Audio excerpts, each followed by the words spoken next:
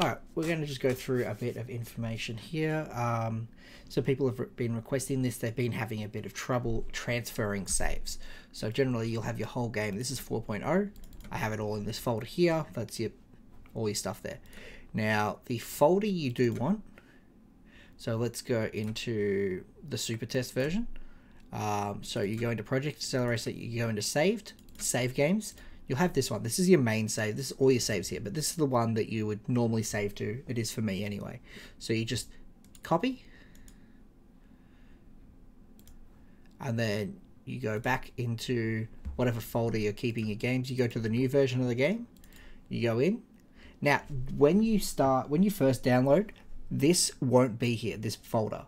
So you will need to start the game, hit save in the new game, so you create this folder.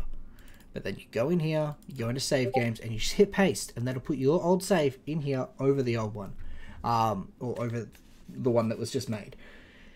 You can do that with all your saves, but hopefully that's enough information to help you transfer files. So it's just Project Accelerator, saved, save games, and it just goes in there. If you don't have the saved folder in here, just open up the game as normal from here, and just hit save, and then just quit out of it straight away. That will create your save folder. If you want to create it yourself, you can, but it's just a lot easier to do it that way. And then you just copy and paste your save folder. Just to stay safe, I do keep one here just so we don't lose it. So if something goes wrong, I only lose like 5 cars. I try to update it every couple of days, just in case I do accidentally delete my save again.